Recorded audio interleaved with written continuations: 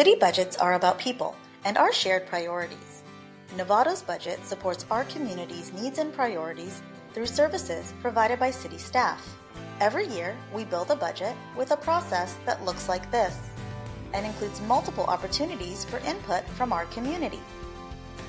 Novato's budget is made up of different funds. Think of them as buckets that track and balance revenue and expenses.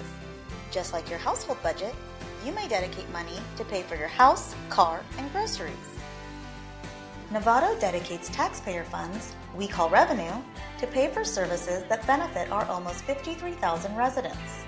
Services provided by just under 200 city employees that our community depends on every single day, including roads, public safety, parks, and so much more.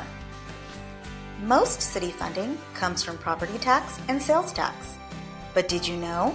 For every dollar residents pay in property taxes, the city receives only 7 cents to go towards patrol officers, mowing our parks, fixing potholes, and other operating costs.